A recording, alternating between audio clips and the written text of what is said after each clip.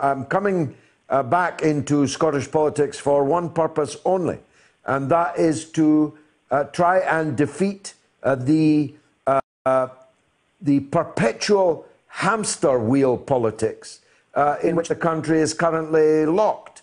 I have only one purpose in Scottish politics, and that is to help and try to unite others to defeat the SNP so that real politics in Scotland can begin again, like the issue that you have raised, like issues of education, of health, of the economy, of transport, of policing, of all the things that normal people argue about.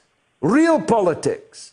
As long as Scotland is locked down into a perpetual constitutional mania over whether or not there's going to be another referendum on whether or not Scotland is going to be independent or not. We have to get away from that. That's my purpose. I've got no other purpose, Brian. George, absolutely on the same hymn sheet with you. Fantastic.